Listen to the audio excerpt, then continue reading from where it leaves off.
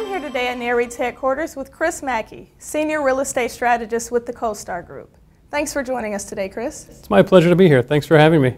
First, let me ask you, what type of impact will the federal budget cuts have on commercial real estate? Well, you know, that's a question I get asked a lot, and it's important, first of all, to understand some of the facts. Well, the federal budget has tripled from 1969 to 2009. Federal payrolls have actually shrunk by 30%. So what that means is that a lot of those federal dollars that were part of that tripling of the federal budget went to the private sector. As a result of this, as we cut back federal spending, that means there's going to be a far greater impact on private sector jobs than many people realize. That definitely will have an impact on the commercial real estate industry. So that leaves us with the next question that a lot of people are asking is, how is corporate America going to react to these budget cuts? Do you think that corporate America will reduce their hiring because of the budget cuts? I'm not sure. It all hinges on why corporate America has been restrained in their hiring to date. Some people think it's been because of the anemic demand and therefore there's been no need to hire people. Other people think it's because of the profligate spending on the part of government, so corporations have been saving their nickels and dimes in anticipation of higher taxes.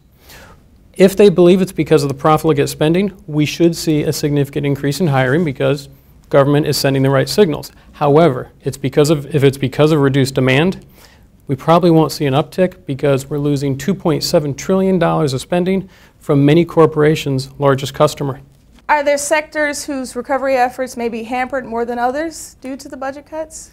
Well, you know, it's interesting. We don't know the details of the budget cuts yet, so we're not sure exactly who's going to get hit the hardest.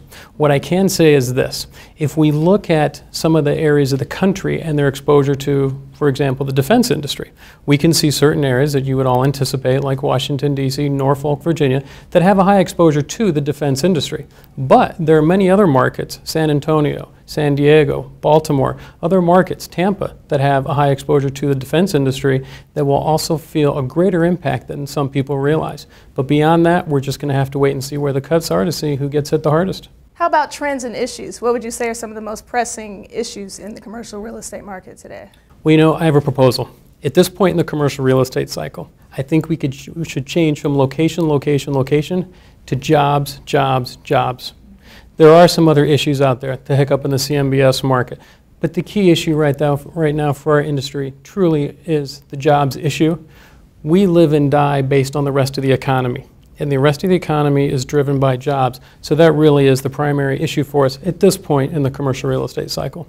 Thank you for joining us, Chris. It's my pleasure. Thanks for having me. I'm Carissa Chappelle for REIT.com.